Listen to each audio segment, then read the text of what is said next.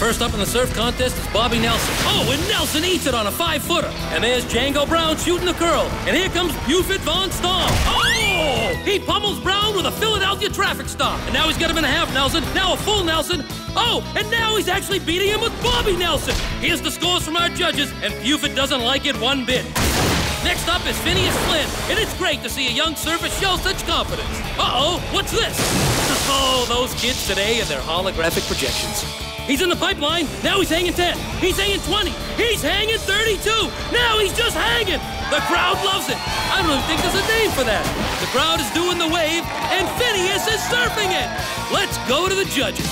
10 to the 5th power, infinity, and oh, it seems Phineas Flynn's radical surfing has made judge number 3 rethink Einstein's theory of relativity. Cowabunga, laws of nature. So, are you having fun?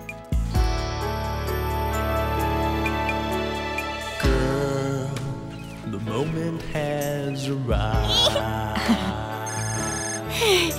Just 1 second. Hello? Candace, is everything okay? Oh, everything is just wonderful. And Phineas and Ferb, what are they doing? Oh, such wonderful things. Candace, honey, I'm coming home. Wait, what? I'm right around the corner. I'll be there in 2 minutes. No, wait, no, Mom, you can't. Oh, wait. Stay right there. You've got to stop her.